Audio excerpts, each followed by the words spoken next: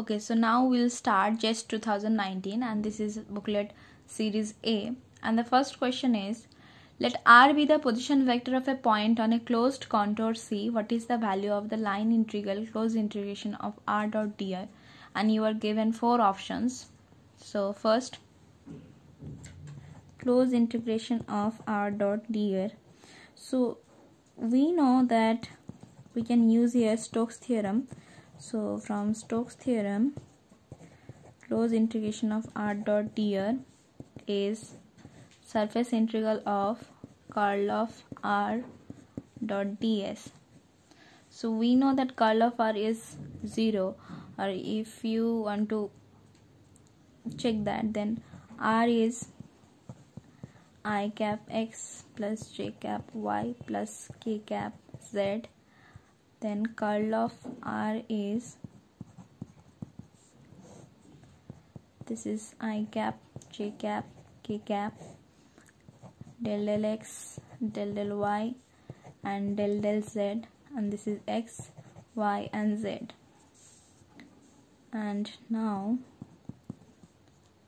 so this is del yz minus del zy minus of j cap del x y minus del z x plus of k cap del x y minus del y x. So this is basically 0. So the correct option is option A.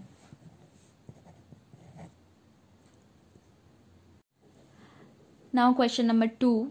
A DC voltage of 80 volt is switched on across a circuit containing a resistance of 5 ohm in series with an inductance of 20 Henry. What is the rate of change of current at the instant when the current is 12 ampere? So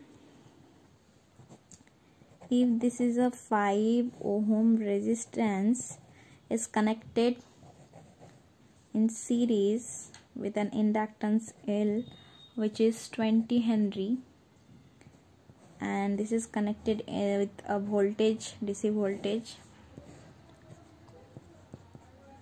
V is 80 voltage, and current is passing through this. So just using the KVL, so using KVL we can see that this is minus of V plus of IR plus L di dt is 0. So we have to find out that rate of change of current, this. So L di dt is V minus IR, then di dt is V minus IR divided by L. So DC voltage V is 80, current is 12 ampere, and resistance is 5 ohm, and inductance is 20 Henry. So 80 minus 60 divided by 20, which is 20 divided by 20 is 1 ampere per second. So the correct option is answer B. Here's the question number 3. Consider the function f of xy is mod of x minus iota mod of y, in which domain of the complex plane is the function analytic. So f of x and y is mod of x minus iota mod of y. So we know that there is 4 quadrants. This is 1, this is 2, this is 3, and this is 4. So in first quadrant, x is positive, y is positive. So for first quadrant we can write f of x is x minus of I y. So this is basically z bar.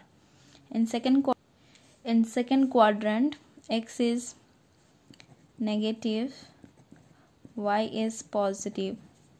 So we can write here f of xy is minus of x minus of iota y, which is minus of x plus iota y is minus of z. Then in the third quadrant, x is negative, y is also negative. Yeah, so here x is negative, that means x negative, y is also negative, that means iota of y, which is minus of z bar. And in the fourth quadrant, x is positive and y is negative. So here x, y is negative, so plus of iota y is z.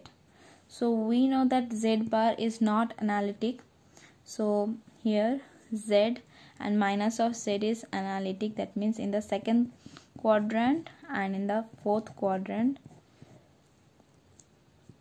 z is analytic. So the correct option is answer C.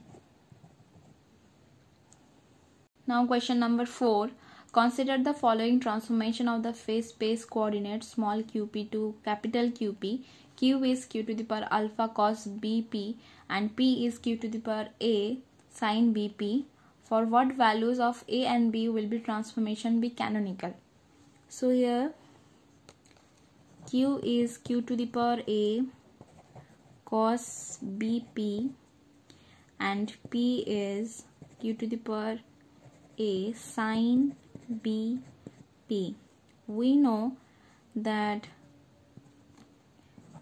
Poisson bracket is 1 when the QP is canonical. So from here del Q, this is QP, so del P del small p minus del capital Q small p and del P small q is 1. So from here we can see that del Q small q is A q to the power alpha A minus 1 cos BP, then del Q del P is B minus of B q to the power A sin BP, then del P del Q is A q to the power A minus 1 sin BP, and then del P is B q to the power A minus 1 sin, this is cos BP. Just put these values on this del Q. So A q to the power A minus 1 cos BP, then this into B q to the power, this is cos BP minus del Q del P, so this will be plus, then B q to the power A sin BP into Q is A q to the power A minus 1 sin BP is 1. So from here A B q to the power A minus 1 cos square BP plus A B q to the power, this will be 2A minus 1 sin square BP equal to 1. So this is AB q to the power 2A minus 1 is 1. We can write this q to the power 0, which is also 1. So from this 2A minus 1 is 0. So here alpha is half. And then AB is 1.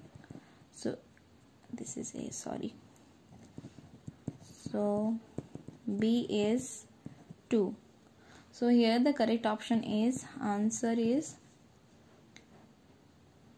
D. Now question number 5 is, what is the binding energy of an electron in the ground state of He plus ion? And you are given 4 options. So we know for hydrogen like atom, E is minus of 13.6 Z square divided by N square.